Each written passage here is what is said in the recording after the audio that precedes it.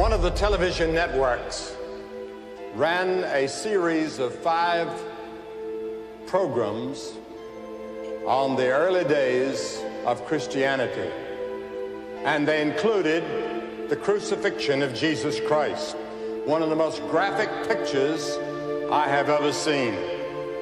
And among all the emblems of the world, none is admired, glorified, and worshiped as the cross. It was the instrument of Christ's suffering and death, and it's also the instrument of our salvation.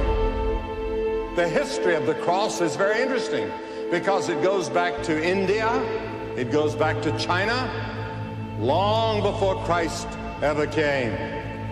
And the victim, as you know, was fastened to the cross by cords, or his hands were nailed, and he was left to die.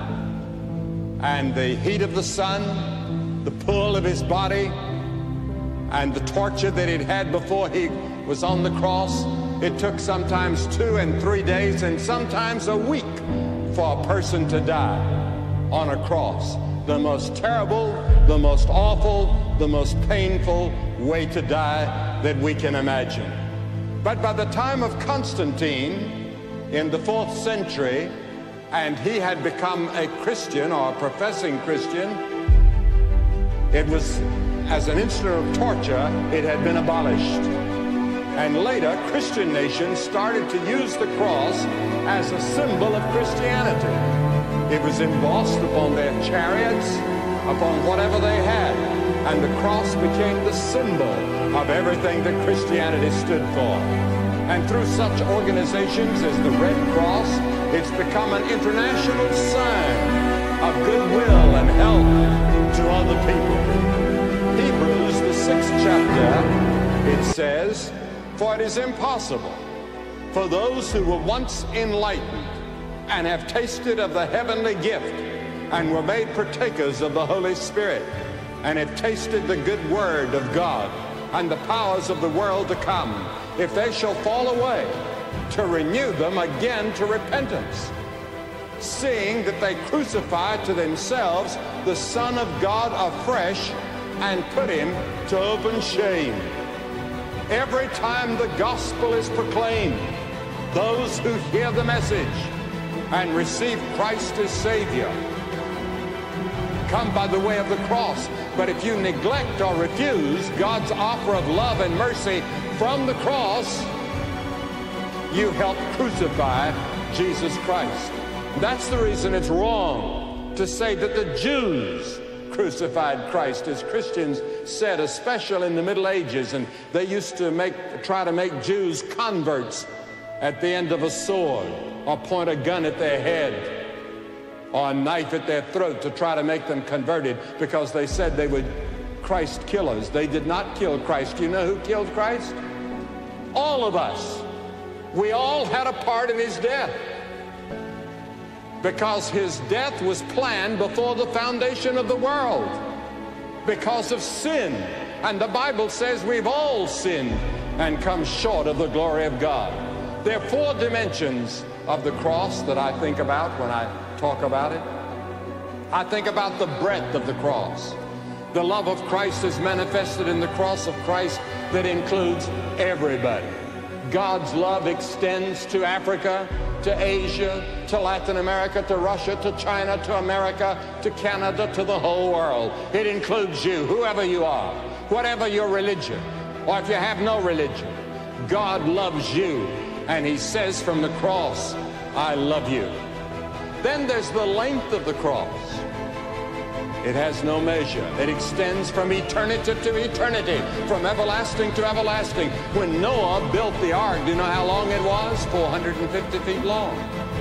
When Solomon built the temple, you know how long it was? 60 cubits. If you build a shed for garden tools, you can measure the lumber with a ruler. But how can you measure the end to end of God's love in the cross?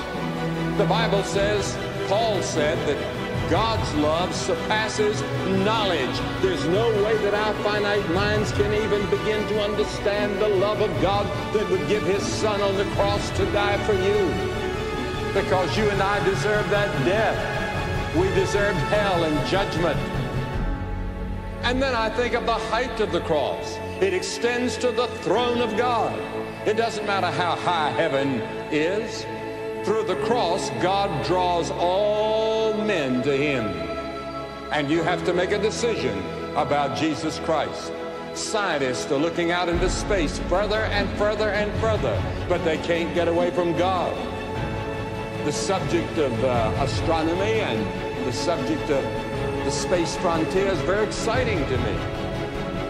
There are scientists here tonight who know far more about the height of the universe than I can ever explain. But heaven is out there somewhere. We don't know exactly where.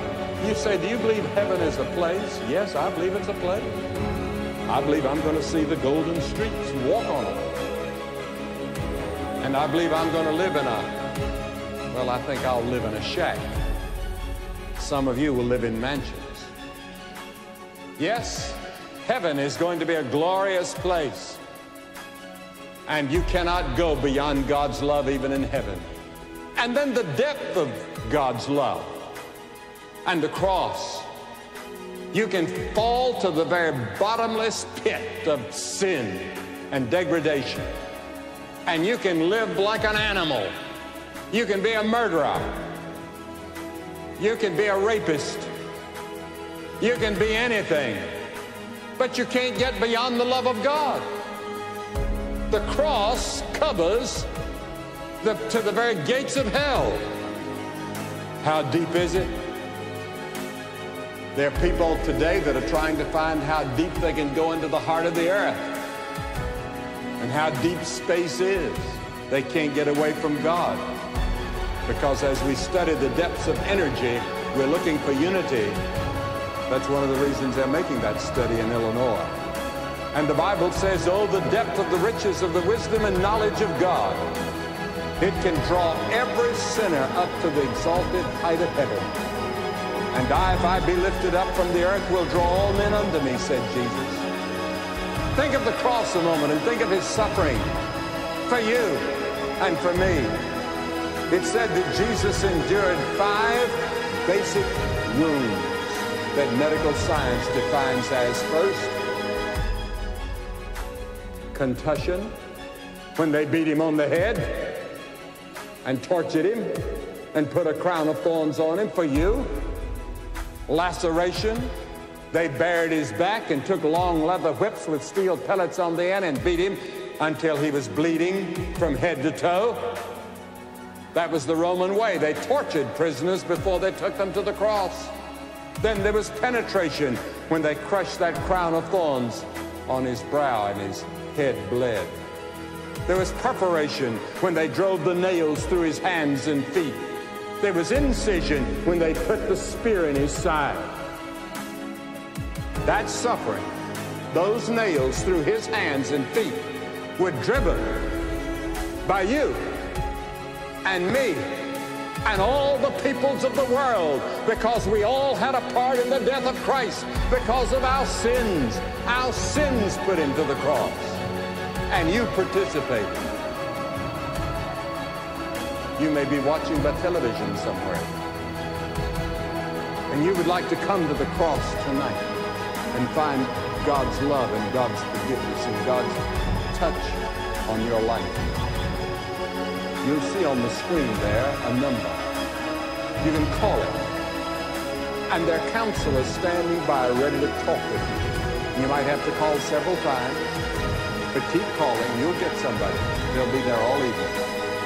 And they'll help you and send you some literature to help you understand and to help you live the Christian life. And I'm going to ask people here after a while to come to Christ. And then I want us to look at the cross from another point of view. I want us to look at the sayings of Christ from the cross. We usually hear a sermon like this on Good Friday, and that's about it.